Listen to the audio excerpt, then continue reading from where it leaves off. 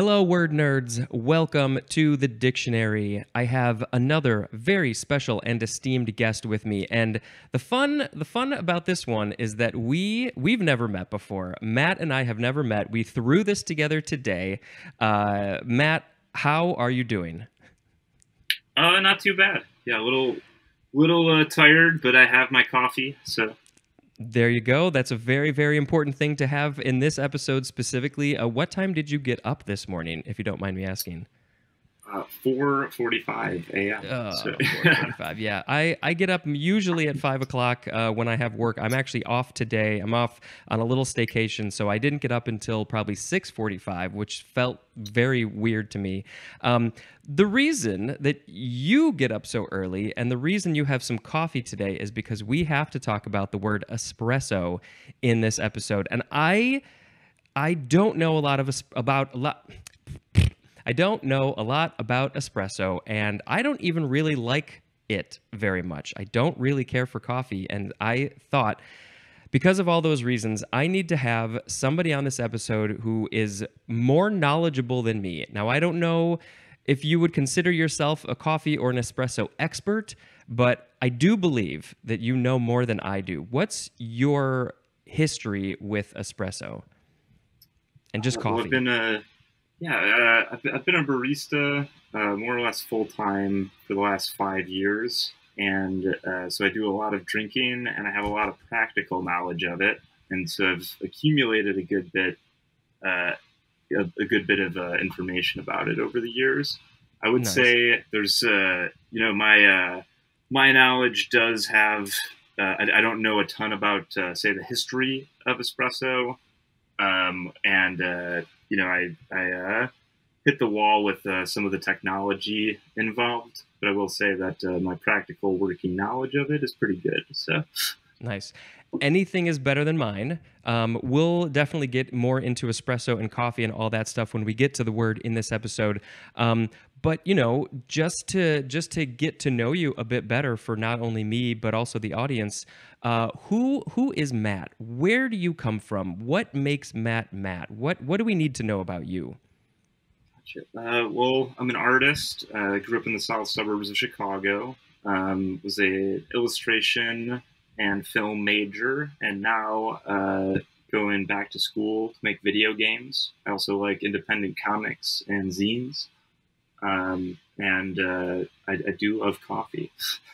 But yeah, I also spend a lot of time with my dog. I like nature and being outside. So Nice, kind of nice. Uh, I actually also graduated with a film degree. I'm sort of using it. I do mostly shooting and editing as my day job for sort of corporate stuff, but I am really, really hoping to get into the real film world someday, and I'm working on that. So we might have to talk a little bit more offline about that sort of stuff. So game design, that's what you said you're getting your master's? yeah, That's MFA amazing. in game design. What is it about games, designing games, that you find so interesting and appealing for you? So I think I love film. I love the narrative aspect of it. I think on a just from a creator level, I have a hard time.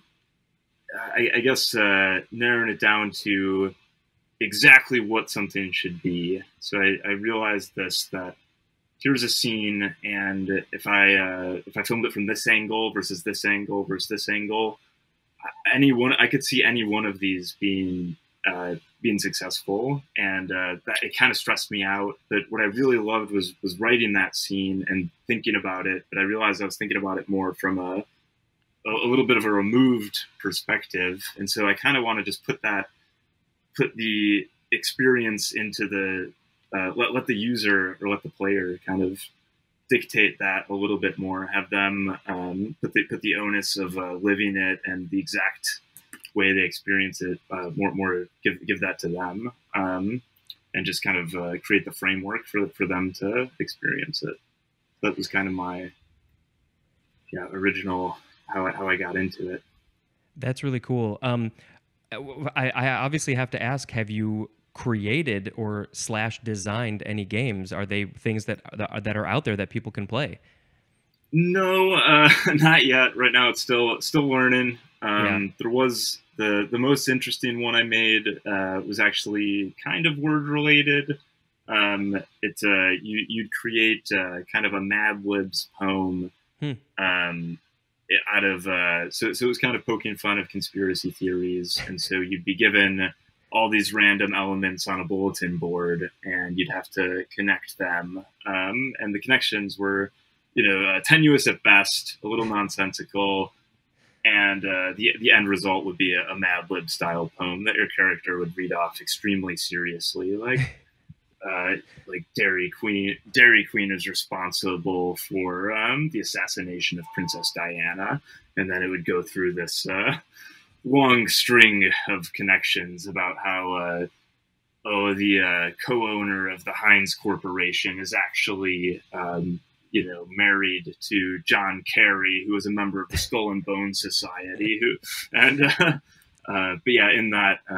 There was a bit more narrative kind of outside of that, the bulletin board connections, where the player would wander this kind of infinite liminal space. That sounds very ridiculous and fun. I love that concept. That's great. Is it so? It's not like out. Is it more just for you, for fun, or for friends? That was a project. We didn't publish it because we realized we were using all these different. We just didn't know what would happen using all these celebrities and company names. And right. We just said, this one's for fun. Yeah, fun experiment. Funny to look at, but let's not put it anywhere for now. Yeah. Are there any games? I mean, there's decades now of games. Are there any games that really stand out to you that, in like your vision, like really what's special to you, that have like a really interesting, unique sort of game design? I'm really into. I like thinking about AR games right now. Mm-hmm. That's like augmented reality stuff, and so things like Pokemon Go is probably the poster child for AR games. But then things that are maybe not quite your typical, maybe not as game-like, but an app called Seek, or which is related to iNaturalist, and that's a kind of a citizen science app where people are going out, taking photos of nature and then uploading them and getting kind of badges and rewards. But the actual geolocation data is being shared, and that could be used for scientific purposes to like track animal populations and plant species and things like that. Which is really important. I'm aware of that app. I haven't ever used it. So yeah, that's obviously not so much game, but that's more sort of group worldwide human interaction in a way. But also, yeah, what's the term that I can't think of that you maybe even already said it? That's how is it that everybody can come in together to access it and use it? Citizen science is the one that's coming to mind. Yeah. You could say, I'm looking at our list down the line here. You could say that it takes a sprit or a spirit de corpse decor. Oh yeah. Well, maybe I didn't say that right, but yeah, that we'll definitely get to that. So people just hold on to that until we get there. I mean, obviously, game design, that's a huge world. How much longer do you have in school for that? 1 more year. 1 week, nice. Yeah. Not too bad. And then, like, do you have a dream job, a dream game in your head, a dream anything that you're shooting for? So it'd be great to start my own studio, or a studio with friends, classmates. But if that doesn't work out, any job in the industry, I love being part of a creative team. So yeah, right now that's going into my last year here. I'm starting to get a little more practical and trying to think about job prospects and career paths. Yeah. Becoming a real adult, getting that real job situation. Right. Well, before, we'll do this again at the end, but until you get that real world job, whatever that ends up being, where can people find you? What do you want to plug? So I've got my website I'm working on, which is mattpark.art. And then I'm also on Instagram at Matt, 4 underscores, and then Park. Matt _____ Park. Yep. Nice. Right. I feel a little simpatico with you also because our last names are very similar. You're Park and I'm Parks. Just that Yes. one letter off. I wonder if People there's some will relation. Possibly. Are you Scottish? More English, but you know, I'm sure it's all sort of connected way back then. I mean, I did some ancestry research, and I do know that the name originally in England was Park, but had an E at the end. Gotcha. Probably the same for you. So yeah, you know, if we go back enough hundreds of years, there's probably a connection there. Yes, probably. People will frequently just add an S to my name, or an They'll say Matt Parker. Yep. Let's see. I thought I had something else, and I can't remember it. So, website, Instagram, go check out Matt's stuff. Oh, I remember. What your art, your illustration. What's your style, or what do you work in? Mostly graphite. Do I have anything nearby? Got a few things on. I just doodle. I doodle. I just have like a million of these next to me. So yeah, whenever I'm thinking, here's a Tom Sellers kind of person. There's some other. So I don't know who. So yeah, there's more on my Instagram, but these are just kind of abstract landscapes. Oh, that's very cool. Yeah, I'm gonna have to go check out your Instagram and see those in more detail up and big. So yeah, if you're interested, art, game design, and whatever other stuff, go check out Matt's work, website, Instagram, and of course I'll put that information in the show notes. So we have some really, really interesting words to talk about today. Let's get into it. The first one is pronounced interesting. I think it is pronounced espiègle. Espiègle. And it is spelled Espiegle. There is an accent on the E in the middle that is up on the left and down on the right. Espiègle. And this word is an adjective from 1816. The synonyms are frolicsome and roguish, which I really love this word now. This is, I think, maybe one of my favorite words. Frolicsome, roguish, just somebody who wants to just go and frolic through the fields and just be independent. What are your thoughts? Yeah, I love the word frolicsome too. I don't think that would have immediately come to mind. So yeah, that's a great word to just have here. Yeah, you just need some frolicking in your life when you are espiègle. Where the hell does this word come from? Well, it's French. It is from it's from a word which I guess might be also French, oulespiègle. And then in parentheses, it says till Eulenspiegel, which looks like a name, and it says it's a peasant prankster. So maybe in early France, if there was a peasant who was also playing pranks on the other peasants, or maybe the royalty, I don't know, they would be called an Eulespiegel because they are roguish and they love to frolic in their pranks. Wow.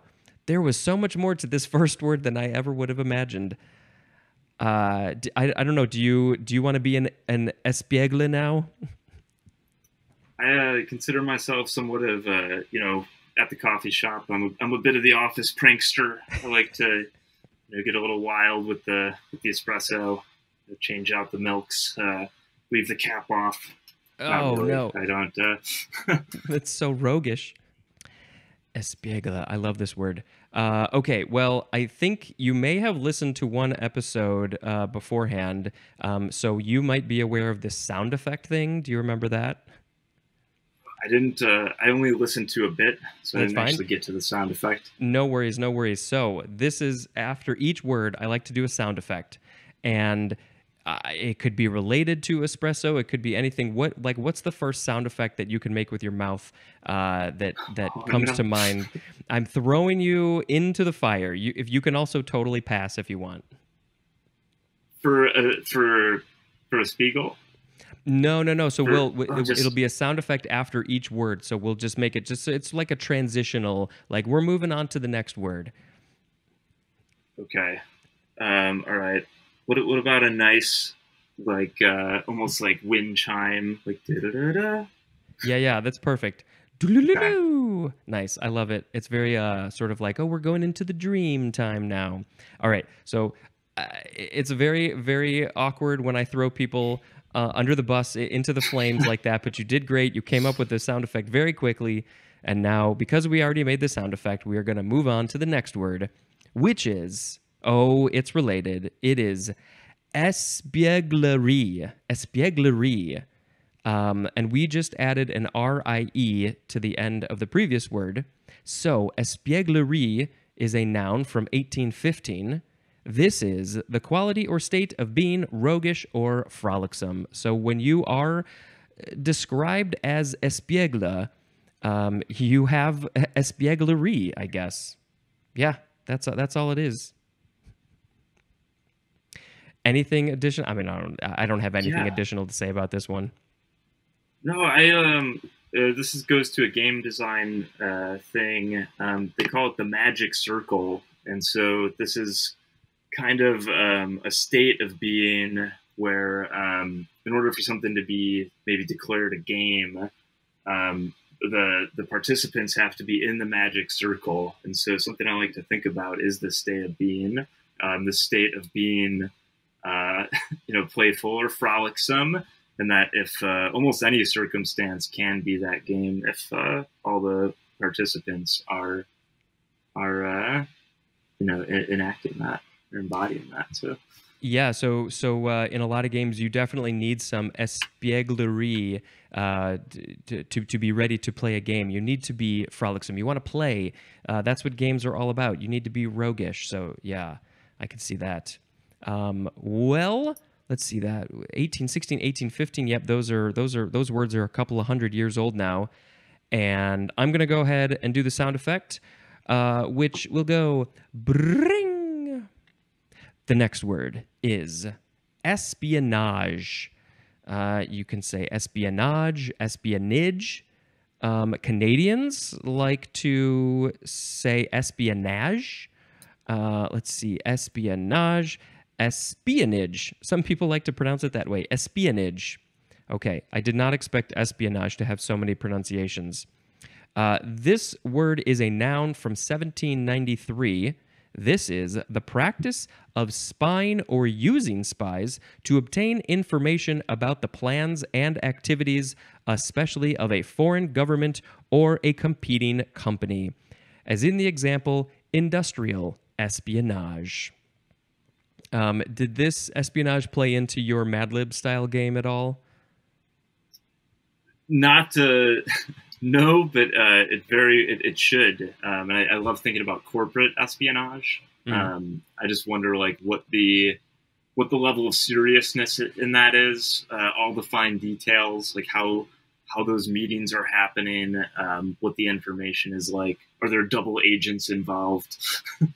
In corporations like, hey, well, it makes me think of Willy Wonka, in the original one from the Oh, 70s. yeah. He's like, go get me that everlasting gobstopper. That's definitely some corporate espionage because I want to steal Absolutely. it and I want to, yeah. Yeah, the whole movie is basically he's just trying to weed out people who are potentially there just as corporate spies to get the Yeah, secret recipes. exactly. Let's see. The etymology is French, espionnage, is from espionner, which means to spy. I don't speak other languages, so apologies for my pronunciation.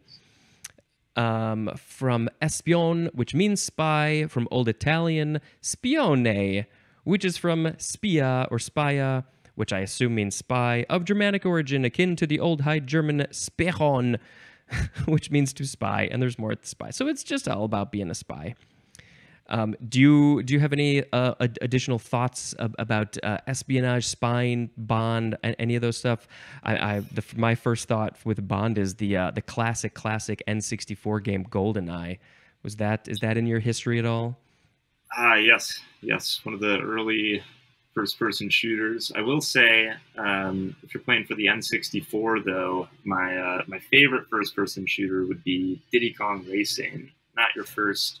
A little bit of a hot take, but in the multiplayer battle mode, Icicle Pyramid, you could get pretty wild with the first-person shooter.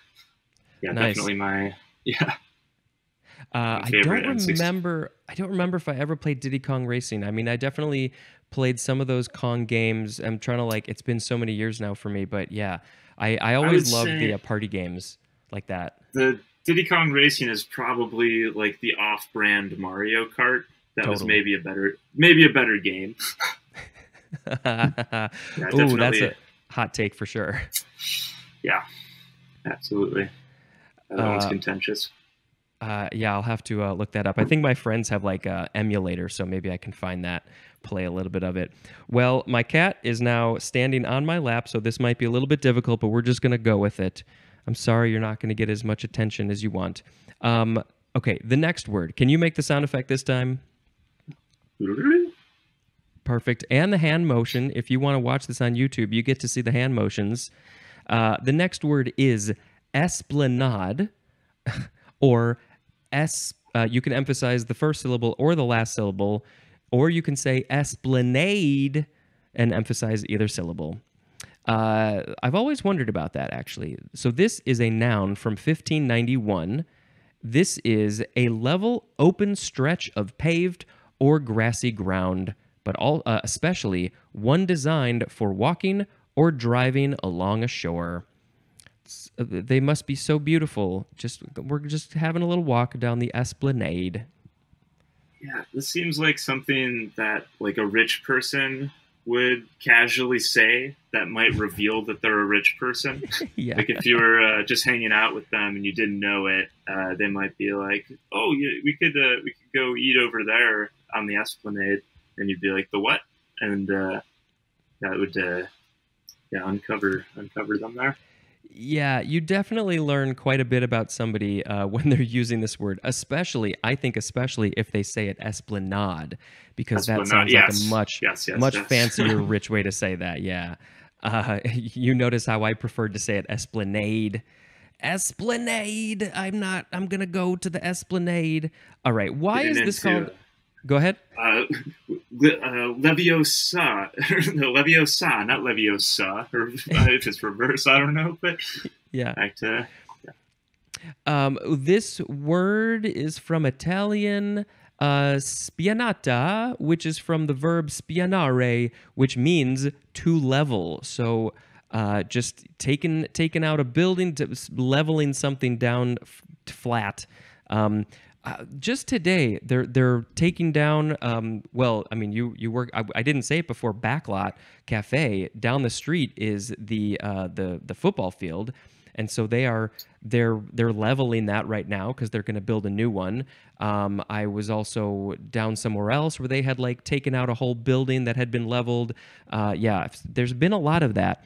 So what else? This is from the Latin explanare. And there's more at the word explain. So I would like them to explain to me how the word explain is connected to the word to level and esplanade. I have no idea. I'm very confused by that.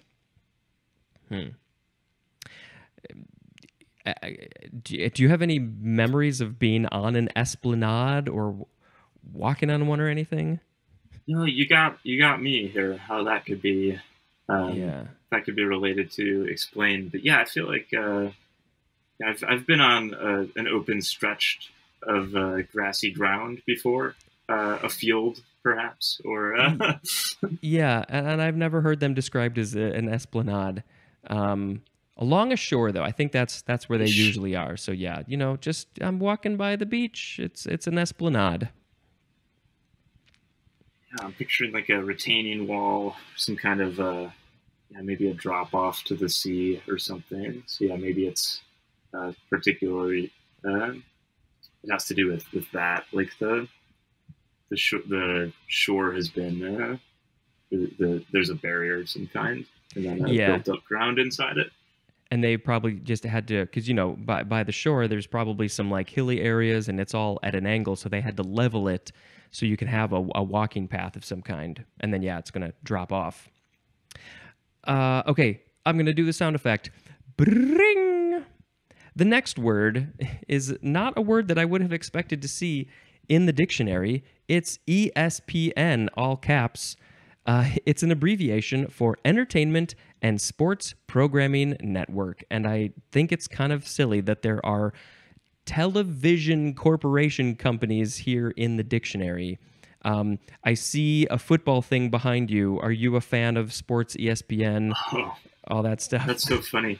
No, actually, this is my friend. This is, I guess, another plug. But my friend Guy has this great short film, and this is the poster for it, called End Zone.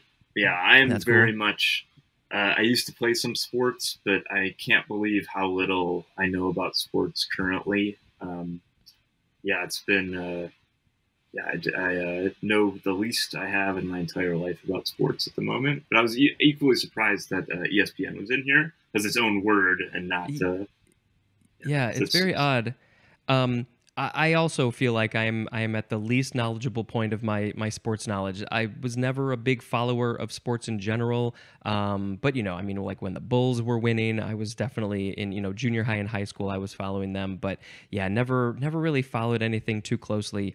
So ESPN has never really been a big part of my life. Is it a part of your life at all these days, or more so when you were younger? More so when I was younger, for sure. Yeah, Yeah. I become a bandwagon fan Yep. Yep. from time to time. I followed the Blackhawks in 2015, but that was the last time I really watched sports, regularly or consecutively. For sure. Yeah. So sorry, ESPN. I'm not giving you any of my business, but there are plenty of people who do. Sports is huge, huge business.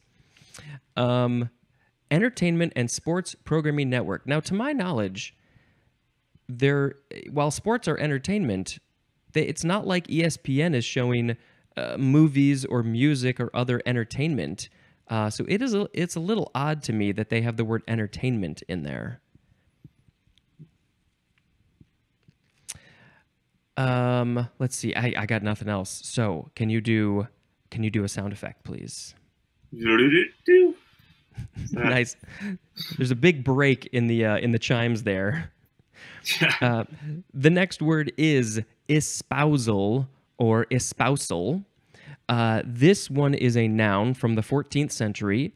Number one, the synonym is betrothal, which is all about getting people to marry each other. You have been betrothed to somebody, so you are required to marry them, which I always thought was a odd concept. But hey, cultures, time periods, they're different than now. 1B, the synonym is wedding. So I guess the actual wedding would be called an espousal. This seems very old. Another one, 1C, the synonym is marriage. So it's like every step of the way, the betrothal before the wedding, the actual wedding, and the marriage, all of those can be called espousal. So that's, we'll get into the etymology in a second. Number two, a taking up or adopting of a cause or belief. So this is just this is a new thing. I have a new feeling. Maybe some interaction, something in my life has made me feel like I want to go. I want to do this espousal so I can help out other people. I know I just chugged through a bunch of stuff. Any thoughts on espousal for you? I guess just that many at the age I'm at, many of my friends are getting married. So Oh yeah. There's a spousal all around me, it seems, which is fun and exciting. Yeah, I get to go to a lot of weddings. That is definitely fun. Yes, you get to be a part of that before the wedding. You get to be part of the espousal, and then you get to go to the espousal, and then you get to hear about the espousal. That would be the betrothal and the marriage, and the wedding, and then the marriage. You get to hear all about that, all stages. Um, well, I would think that that number two definition, taking up, adopting of a cause or belief, it's connected to the word spouse. This whole thing is all about the word spouse. It's kind of a weird way. It's like, oh, I'm taking up this cause. I'm bringing this person into my life as a cause. I'm going to help them out. So it's a little bit of a stretch, but I can see it. I can see it. Well, the next word is related. It's the word espouse or espouse. And this one is a verb, a transitive verb from the 15th century. So this is the action that's being taken. The first, number one, the synonym is marry. Number two, to take up and support a cause, also become attached to. A synonym is the word adopt, which that to me brings up a lot of like, oh, I'm going to adopt a child, or in this case, adopt a cause that I'm going to help out, but also marry. So there's a lot going on here. Espouser is a noun, and it's just, well, looking at the etymology, this is from the Lower Latin sponsare, which means to betroth, from the Latin sponsus, which means betrothed, and there's, yes, of course, more at the word spouse. Do you, not to dig too deep into your personal life, do you want to espouse someday? Is marriage in your future maybe? Someday, hopefully. It seems nice. Yeah, that's something I would. That's definitely something that I'd like to have happen someday. Yeah. You got a lot of other things to focus on first. You got school, work. Definitely, I definitely recommend focusing on whatever you got going now, and then if it comes around, then maybe there can be an espousal. Okay, sound effect time. We're getting into our big word here. All right, bling. Nice. We have. You got to do it. We have the word espresso. And what I find interesting and frustrating is that it says also espresso with an X.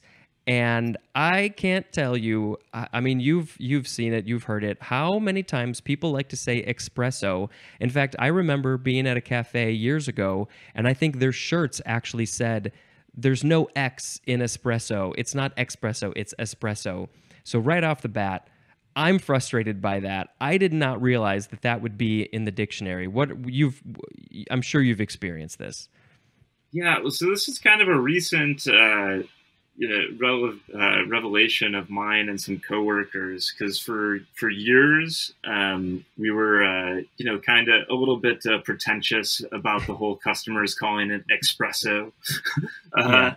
So we'd kind of make fun of that, but then. Down the street is another cafe that has that written in the window, and they're more of a French cafe. And so we were, I like our coffee a little bit better, but but they do a nice job, especially with the pastries. Mm-hmm.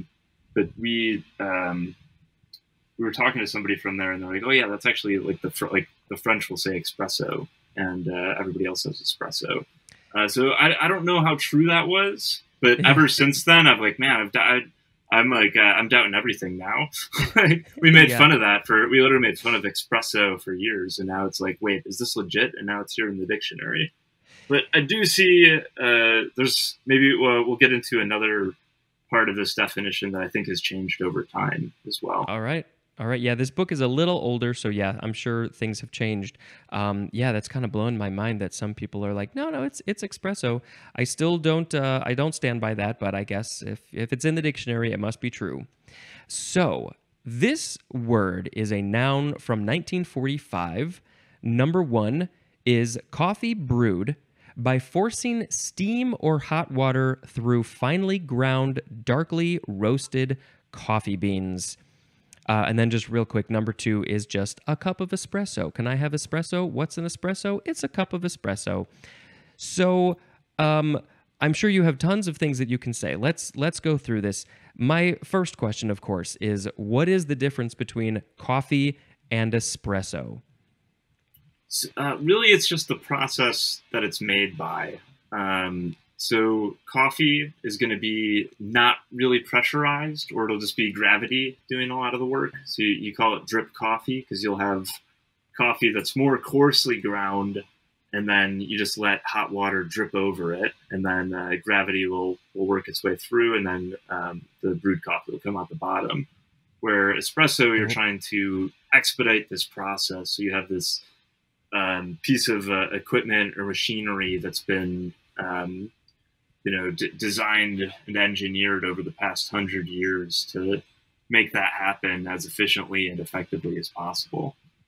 So that's your espresso machine or espresso bar. So that's the main difference between your typical cup of coffee and then espresso. But it's what goes into it is the same. It's just the preparation is a little bit different. So the beans are essentially the same. I mean, I know I've seen like a specific espresso beans. Do you know what that's about? So that's the part of this definition that I think has changed over time, where it says through finely ground, darkly roasted coffee beans, where every cafe I've worked at, which most third wave cafes, they'll have a medium roast for their espresso. They might have a darker roast or a dark medium. But now we're getting into fourth wave coffee. I feel like the trend is actually to do single origin coffee that's lightly roasted a lot of times, and you're getting these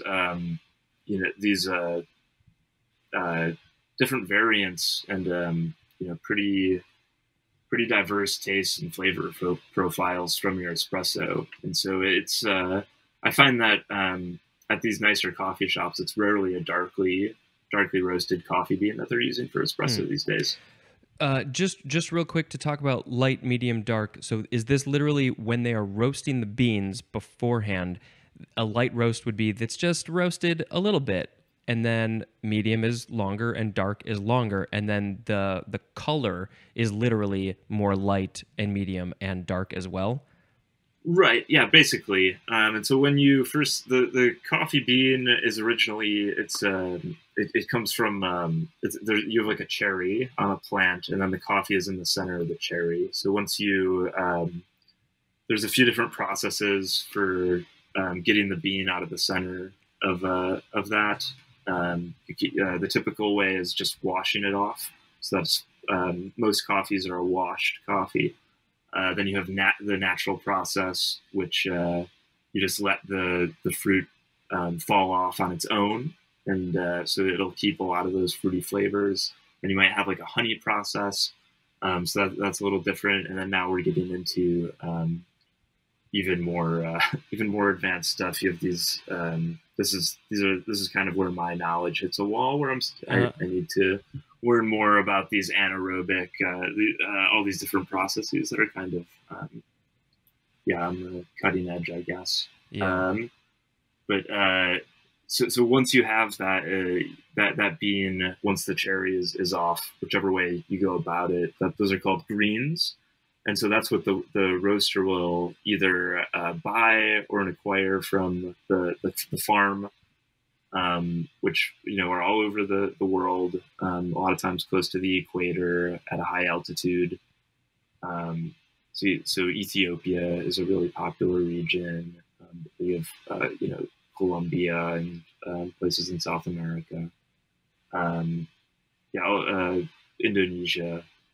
You have these green beans, and then you have to decide how you're going to roast them. And so, the longer it's cooked, basically, the darker the roast, and it might also you'll start to see kind of an oily film move to the surface of the beans, so they'll start to get kind of shiny and oily looking. Where a lighter roast, I actually have beans with me. This is. I don't have a darker roast. I don't know how well this is coming off on camera, but this is a medium roast. You could see it's not very oily at all. They're kind of a little almost chalky looking. Yeah, more like a matte finish. Yes, matte finish. There you go. Yeah, that would be Matt with an E, not Matt the guest. That's important distinction. Yeah. Uh, Yeah, go ahead. no, so that's probably the biggest difference in this definition, and then some other more modern things. A lot of people, or most of the coffee shops I work at, if you order an espresso, you're going to get a double shot, which is 2 ounces. So if it gets a little bit confusing when people are like, I'll take a shot of espresso. It's like, okay, do you want half of what we would normally make, or do you just think that what we always give you is a shot of espresso, because that's really a double shot? And then if we say double shot, they're like, no, I only bought one. And then it's like, oh no, well, we pull doubles. If you wanted one, we would just dump the other half out. And you'd be paying the same price, probably. Yeah, exactly. Because we'd still have to toss it or do something with it. Yeah. I remember I worked as a barista a little bit. I worked at the movie theater in Evanston, and they had like a whole bar bistro side, and this was years ago, and I had to make some espresso drinks at a time. So that was when I first learned. And I remember, because I'm just not a coffee fan, I remember when somebody said, I want espresso, just the espresso, no latte, no cappuccino. And I was like, it comes in this little tiny cup. What's that about?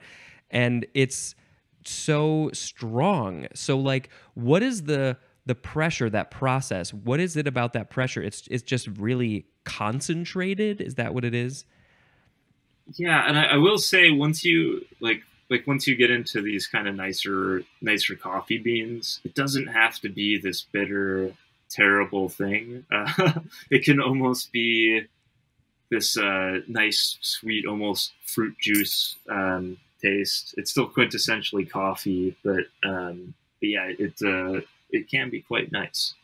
I will say though, people who tell me that about whiskey, I don't believe them. I'm like, I will never actually enjoy this, I don't think. And then people are like, oh, you just gotta like develop your palate, like just drink whiskey for a month. I'm like, right, I'll pass on the subtle descent into alcoholism in order to enjoy this thing that I naturally hate. I definitely feel the same way about whiskey. I don't know if there's any amount of whiskey that's going to make me appreciate it, but I do feel that way about coffee. I've had a number of it, not usually on its own, because it just tastes so bitter to me. I just have never appreciated that. I will say, though, I did work as a barista another time at a cafe, and I remember somebody there being really knowledgeable about coffee and having us taste some different kinds. Now, I don't think we were making espressos out of it. It was more the drip coffee. But I remember her talking about how there's like notes of blueberries in this one kind. And like that kind of blew my mind. I didn't fully, I think, realize or appreciate that coffee could have these sort of flavor notes just like wine does. And so, but it sounded like you were sort of getting into that a little bit, that like it doesn't have to have that sort of fully bittery taste. There can be all these other flavors to it. Yeah, there totally can be.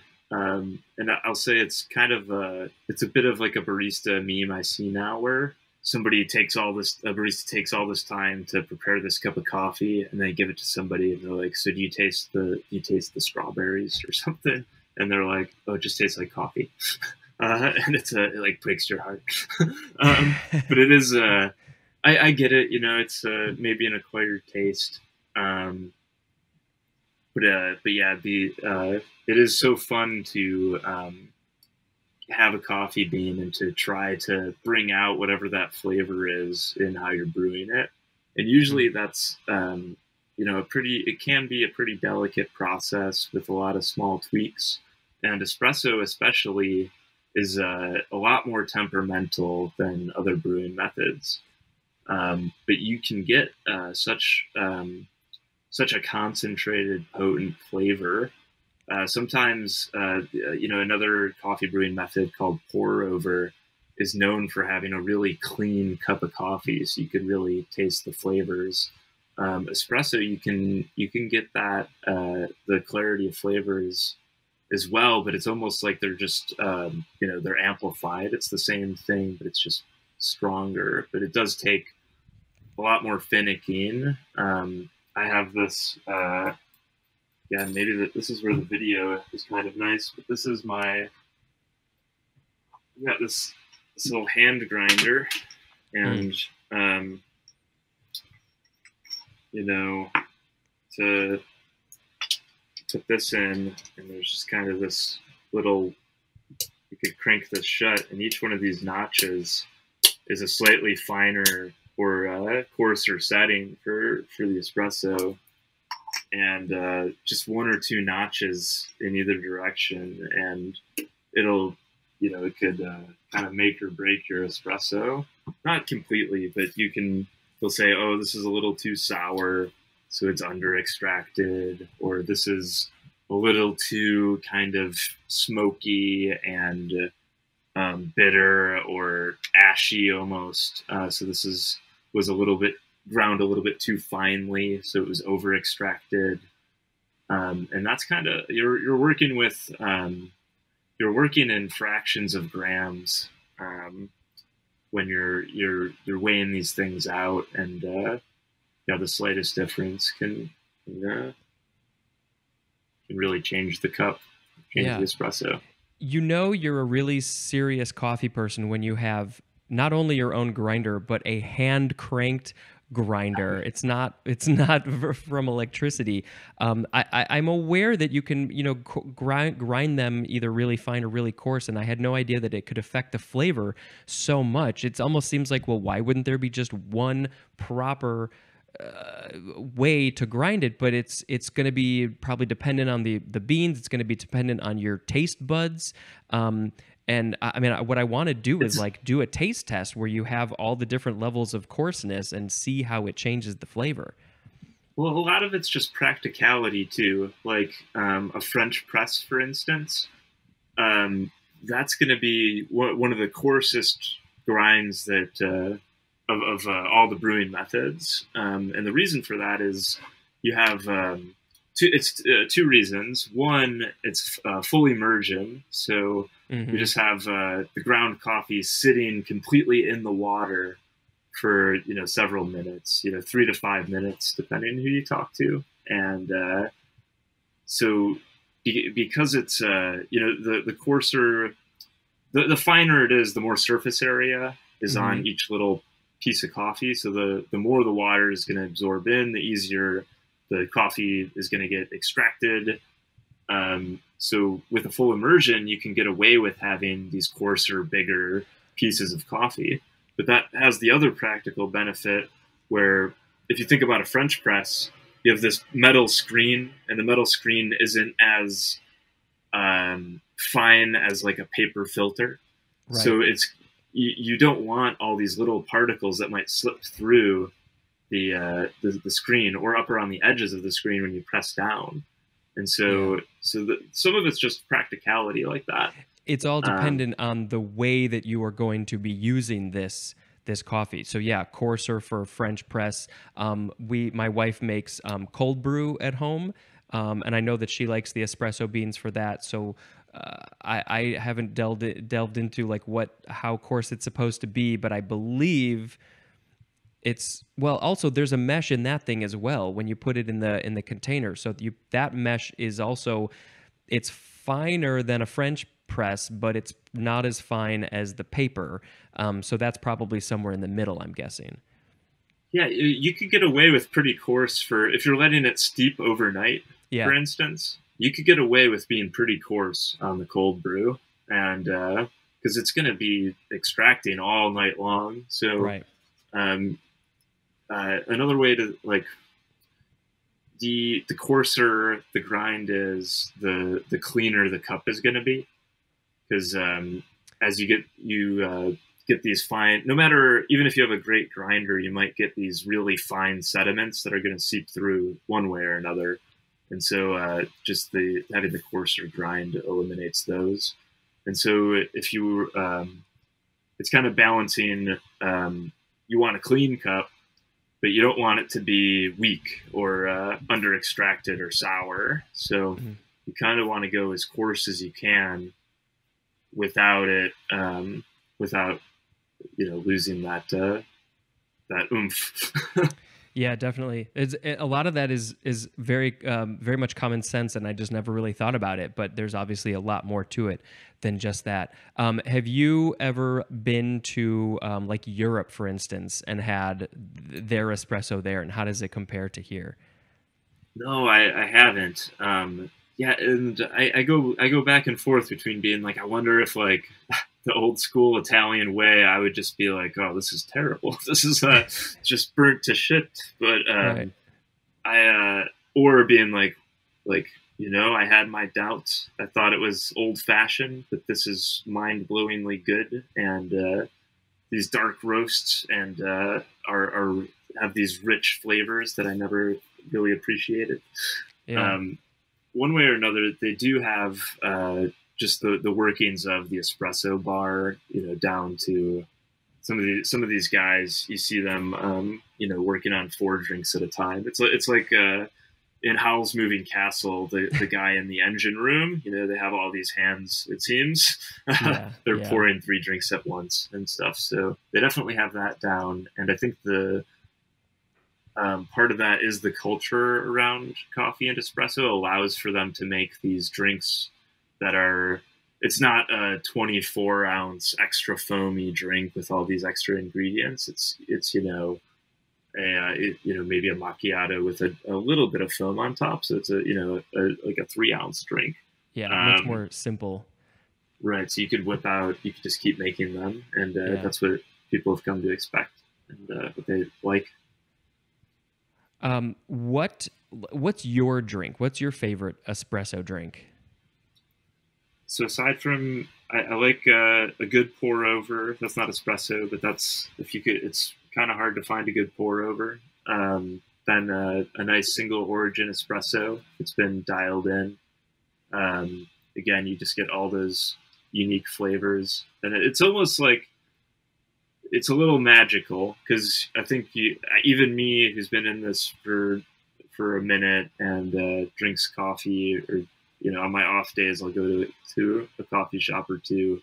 Even me, it's still, I think I still have it in my head like this is supposed to be bitter. So when I have it and there is that nice juicy experience, and there's these floral notes and all this other stuff happening, it still feels a little magical, or it feels like, oh, how'd you like they really hit it. I can't, it's surprising in a way. So yeah, a good shot of espresso, just straight up would be my second coffee drink. Then I also really like a cortado. So that's just a 50-50 ratio of espresso to milk.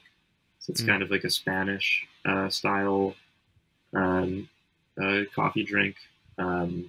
You get this really nice. There's like a chemical bomb that happens with coffee and milk. It's not like the fat and the protein in milk, and the acidity in coffee. So something happens on a chemical level, but I just find that ratio, the 50-50 ratio, to give almost this tanginess to it. That's really nice, and it's a good way to kind of, if you're just trying the espresso, you could see the barista's skills as well. They could pour a little bit of latte art on the cortado. It's a little bit difficult to foam it right. It's not very. It's a pretty flat drink. So yeah, I like the cortado is probably my drink of choice, other than just straight Nice. espresso or pour over. Yeah, that seems like a good blend. Like straight up espresso feels a lot more maybe European or Spanish, and then these lattes and cappuccinos and fancy lots of ingredients drinks, they seem a lot more American. But the cortado seems like it's sort of a good balance in between the two, where maybe you still want some of that milk or something, but you still also really love and appreciate the espresso on its own. So yeah, that makes sense why you would like that one. I mean, for me, I like sweet. I don't care for bitter, so that's why I lean towards like the things that even more American. It's So like a dirty chai or something with all those sweeteners and stuff. Not the way that espresso drink should be made. But that's what no, I makes the like world go going round. one like. Have you ever had a Dunkachino? It's Is it like a it, frappuccino at Dunkin' Donuts? it's I wouldn't say a frap. It's like if you're in a gas station that has like the pre-made flavored like latte machine. It's like if you just took all the flavors and held it down. It's like It's a like the caramel. suicide. Like, Yeah. yeah, but with the latte machine at a gas station, and Oh, that's hilarious. it's delicious, but it tastes like melted plastic too, but in a really addicting way. Yeah. Throw some So sugar in yeah, there, and I'm sure I'll like it. Nice. Well, I have really appreciated this education. We obviously have some more words that we got to get through, but yeah, and I know that I could talk to you about espresso for a long time, and neither one of us has time for that. But maybe another day, I'll come into the cafe. I mean, that's our local cafe, and so I'll come in, and if you're there, maybe I'll try some special espresso drink from you, yeah, just to absolutely. And educate myself more. yeah, if we don't have the, I usually have my hand grinder on me. So if we don't have, if yeah, if we have some time, I could grind up not the house blend, which is good. It's solid, but yeah, something a little nicer maybe. Awesome. I'll have to go when it's slow. Although I don't think it's ever slow there. It's rare, but Yeah. Okay. We didn't talk about the etymology. This is from Italian cafe espresso. The cafe is in parentheses, which is probably oh my God, this is the longest the longest English translation I think I've ever seen in the etymology. Cafe espresso in Italian probably is literally coffee made on the spot at the customer's request. And how that became cafe espresso, I have no idea. Do you have any knowledge of the Italian word of this? This is crazy. no, I don't. Yeah, I'm not. I'm going to very like dumb Americanism. I'm like pressed, like presso, because of the Right, pressure. right. Yeah, Maybe, that but makes I'm like sense. I don't know. Yeah. Well, I mean, the book doesn't even know, and they do their research, so they don't even know what exactly, like history doesn't even know exactly where this word came from. So that's a fascinating etymology. Coffee made on the spot at the customer's request. Here, I want this drink. Here's a cafe espresso, and then it just became espresso, and it is now turning into espresso, which pisses me off. Okay. Time for a sound effect. The next word is esprit, and it is spelled esprit because it is French. Noun from 1573. Number one is vivacious cleverness or wit. Esprit. And then number two, the synonym is esprit de corps, which is our next word. But I just love that definition, vivacious cleverness or wit. Do you think that you have this esprit? I don't. Sometimes, if I'm on, but I Yeah. would say that's if I'm in rare form. So usually no, but Yeah. Same for me. Maybe if I'm, sometimes you get that spark of something, and then maybe. But yeah, I do not regularly have esprit. This word is from the Latin spiritus, which means spirit. So yeah, that makes sense. Well, we obviously have to get to the next word because it's related. Can you please make the sound effect? The next one is esprit de corps. And this is three words. Esprit is the first word. The second word is DE. The third word is CORPS. Lots of extra letters here that do not get pronounced. Noun from 1780. This is the common spirit existing in the members of a group and inspiring enthusiasm, devotion, and strong regard for the honor of the group. And I mean, I've heard of this phrase, but I never really knew what it meant. This was the one that you had mentioned earlier.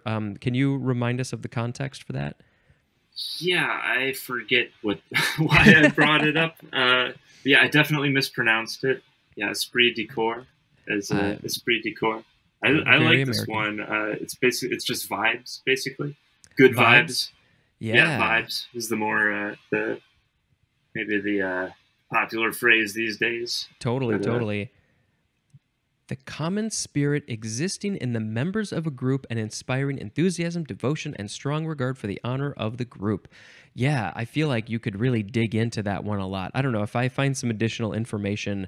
I'll put a link in the show notes for this one. But yeah, it's like because core I think is about the body, but it's also sort of like there's like drum and bugle corps, and that's a group of people. It's all about I think the people and stuff. And so yeah, it's the spirit of the group, which is really cool.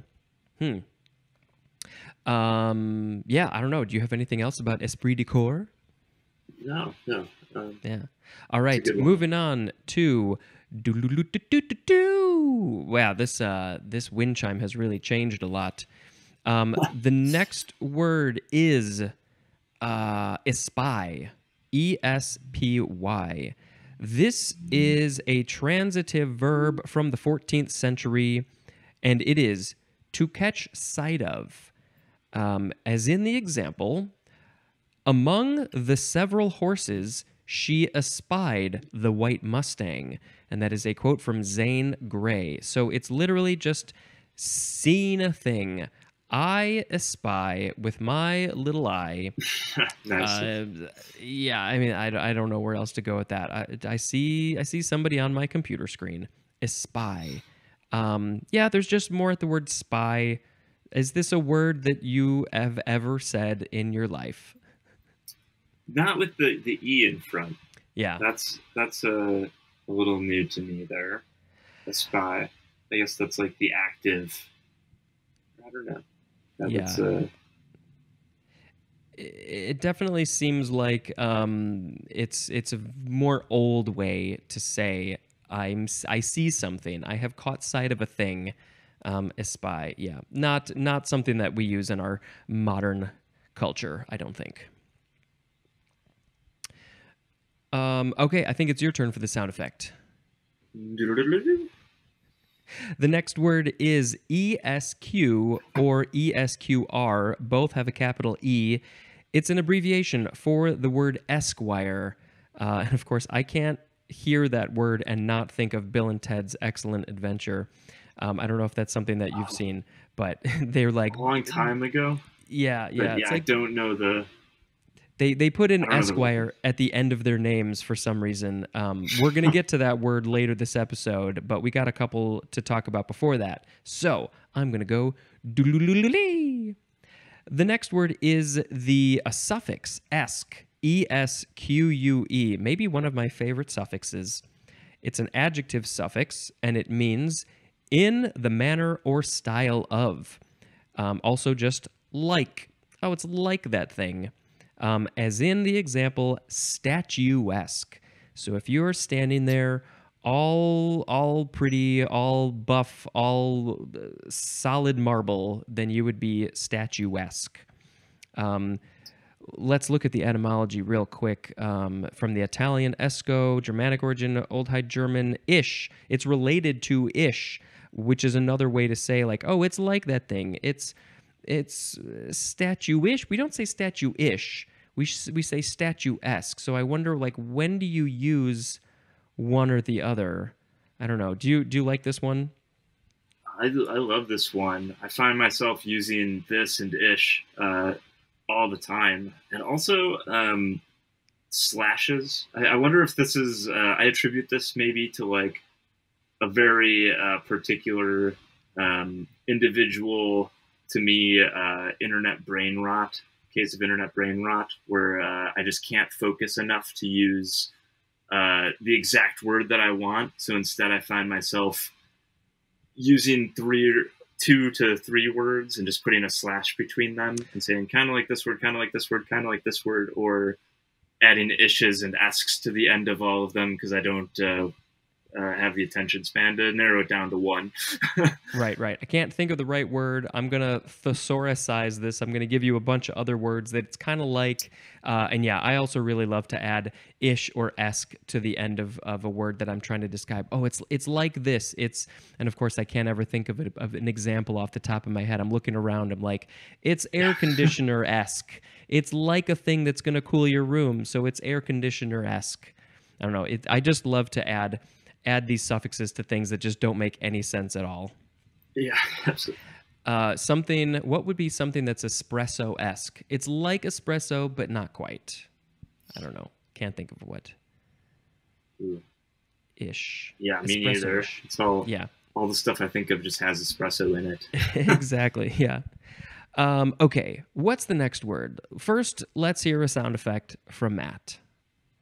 The next word is, well, it looks like it's pronounced Eskimo. The first syllable is emphasized, Eskimo. And yes, you would, it sounds like Eskimo. It's not spelled like Eskimo. It's capital ESQUIMAU. And this is a noun from 1744. And of course, the synonym is just Eskimo. So this it's just a more Frenchy way, I guess, to spell Eskimo. It's from an Algonquin language, which is Montagnais, and that's just their word. So I don't remember. Actually, Eskimo was only a few episodes ago. It was 1584. And so this more Frenchy spelling, is from a couple of hundred years later, and I guess it just didn't click with the rest of the world. Maybe in wherever that language is spoken, maybe they still use that spelling. I don't know. Do you? I've never seen this spelling before, so I thought I wasn't expecting after all that for it to just be what we all know as Eskimo. Yeah. I spoke a bit about Eskimo a couple of episodes ago. I think Inuit is maybe a more proper word these days for Eskimo. But yeah, glad to know that there's just another spelling. Not ever going to use it, but good to know that it exists.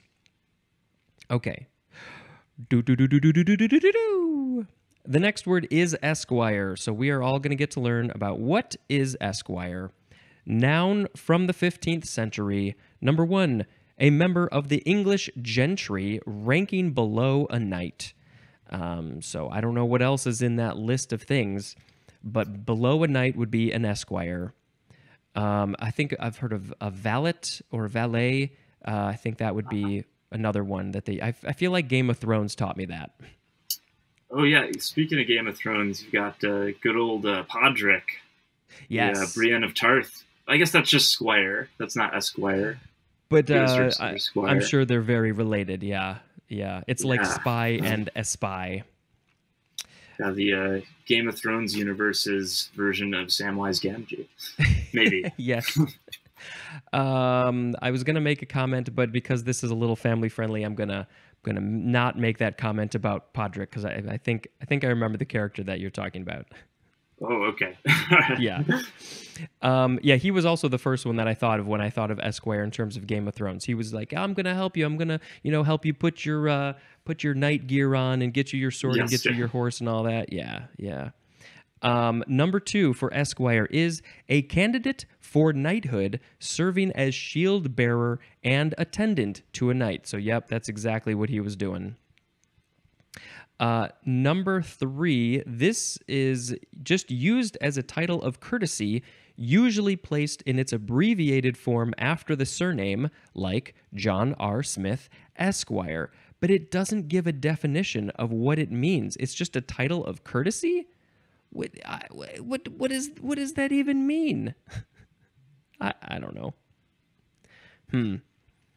And then number 4, this one's archaic, and it is a landed proprietor. So I guess it's somebody who just owns land. I feel like I've also heard esquire used to describe a lawyer, but I don't know. Do you have any knowledge about what any of this means? No, just like medieval just the medieval version of it. Yeah, all these other the landed proprietor. I guess the used as a title of courtesy kind of makes sense. Like just that the knight would have something to call the person with them that wasn't just like to give them some kind of elevated position in their travels. Yeah, yeah, that But makes sense. yeah, I can't think. But the landed proprietor, that's an interesting one that I don't Yeah. have reference to. Well, I mean, what you said definitely makes sense. Like, oh, I'm not going to just say, hey, you, or say your name. I'm going to give you a level of courtesy. It makes you feel more important when you have a title after your name, even if it just means you're the one who's bearing my shield. But these days, I feel like it should have some, I don't know, if I ever like, signing up for something online or whatever it is, and they're like, what do you want your title to be? I think I might put Esquire because it doesn't seem like it means anything.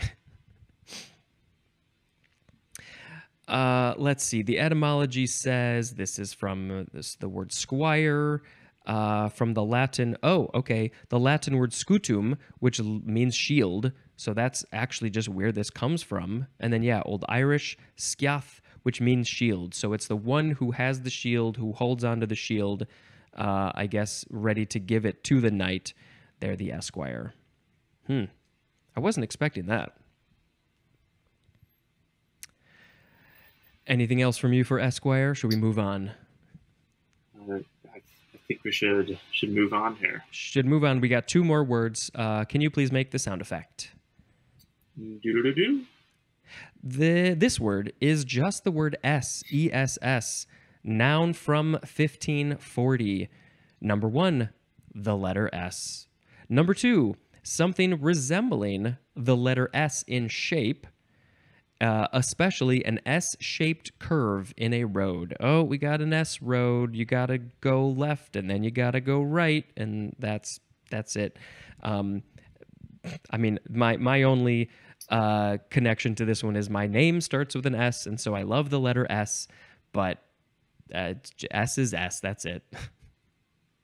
I feel like the pronunciation. What do you call like the pronunciation hint afterwards?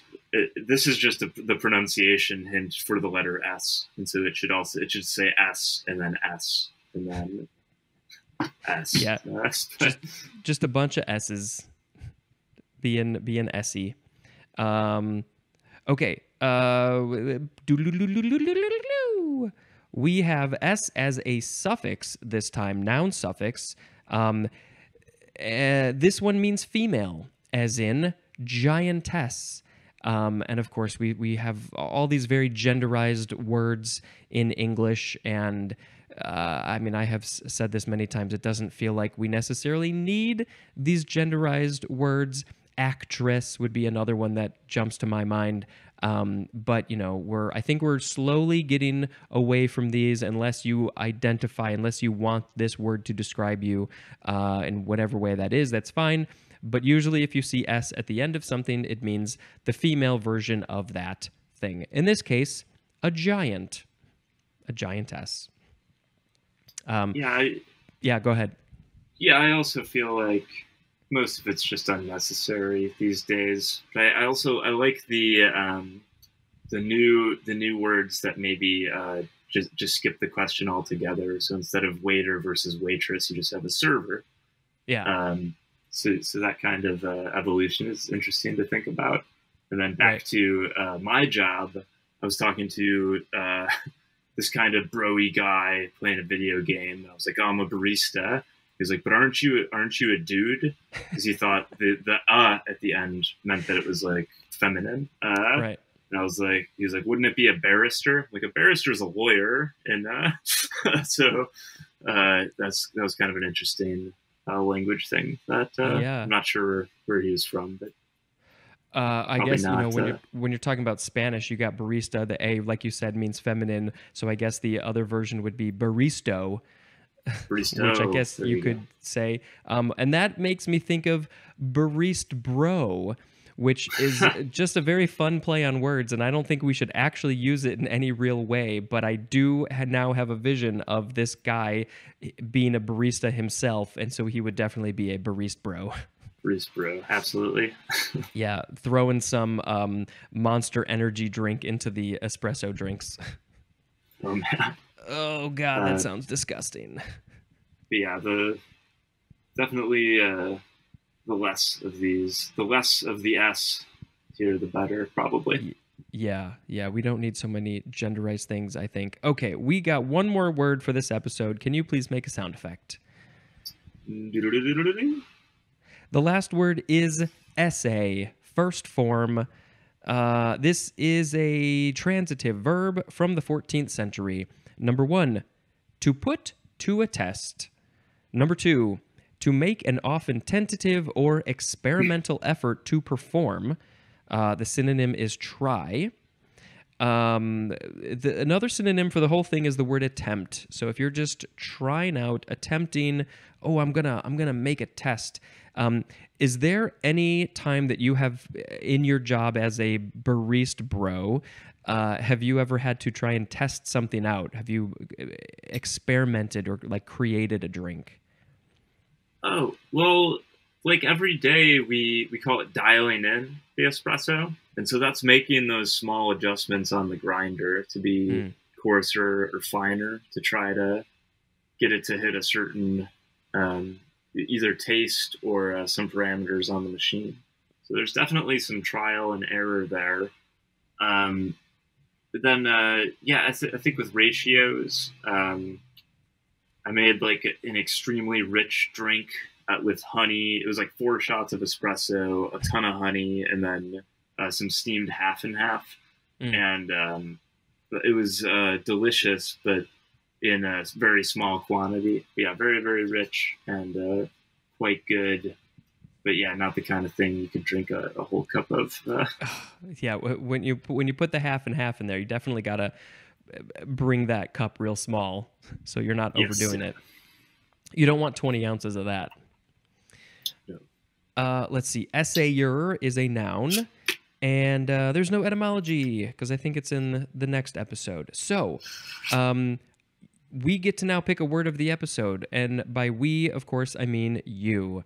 So I'm going to quickly reread them to remind you. I know you have the list there. We had espiègle, espièglerie, espionage, esplanade, ESPN, espousal, espouse, espresso, esprit, esprit de corps, espy, esque, Eskimo, esquire, SS, and essay. Now, I don't like to guess what my guests are going to pick as the word of the episode because they have surprised me on many occasions. So what do you like? What's your favorite?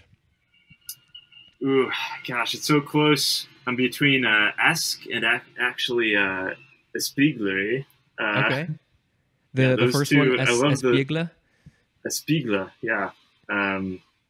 Gosh, I'm bad at pronouncing things. I just love frolicsome. I love that as a descriptor. Of course, espresso too. I love espresso. But yeah, no, let's go with.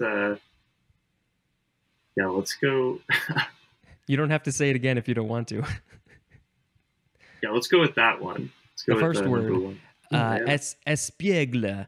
Yeah, that's a good word. Frolicsome, roguish. I'm very grateful to have learned this word because I had no clue that it existed, and I really, really want to meet somebody and be like, "Wow, you're so frolicsome. You know what you are? You're espiègle. It's a really hard word to say in English. Espiègle. That's it. Espiègle, I think.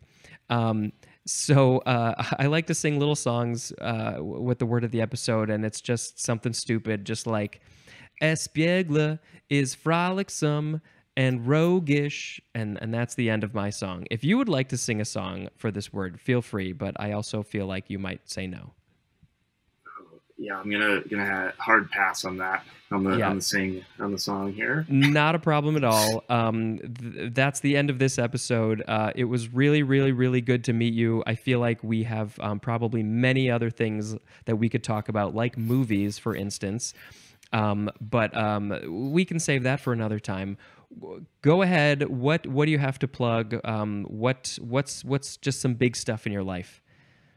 Yeah, again, my name's Matt Park, so you can find me on Instagram at Matt four underscores Park. It's Matt underscore underscore underscore underscore Park, and then mattpark.art.com, where the landing page is going to be kind of a group poem where anybody can contribute. Oh, So we're definitely word related. that's A bit very of cool. yeah. So that's kind of my main things going on right now. So the website is mattpark.art.com.